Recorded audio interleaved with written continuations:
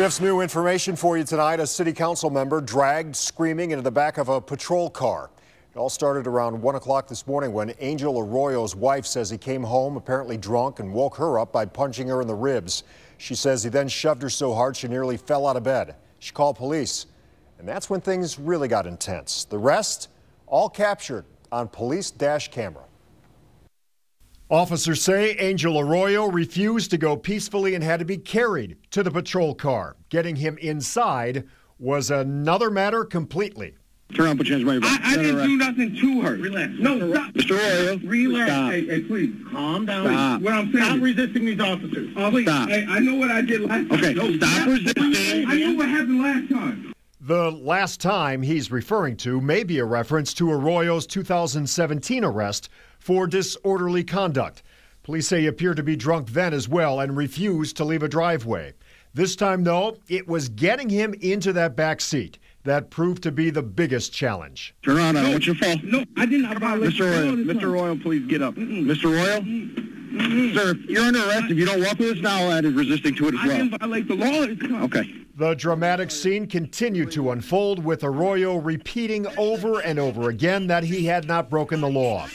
Then he screamed as officers tried to maneuver him into that car. He claimed he had video proving his innocence. Stop. Angel, stop. Put your legs in. Come on. Angel, stop. No. I have no video. Arroyo never did agree to show police that video, saying they could only look if they promised it would not incriminate him. The struggle to get him into that car only got worse as one officer crawled into the back seat to try and pull him inside. Finally, officers had to make this situation crystal clear. You're under arrest for domestic violence. You have to get in this car.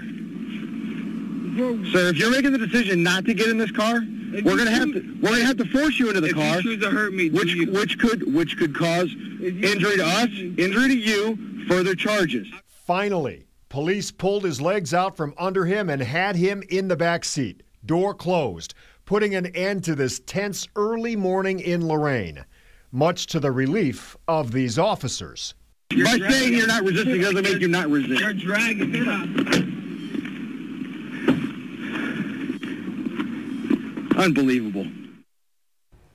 Arroyo was in court this morning, pleaded not guilty to the charges against him, and a $25,000 bond was posted. A judge also ordered Arroyo to sign a temporary protection order.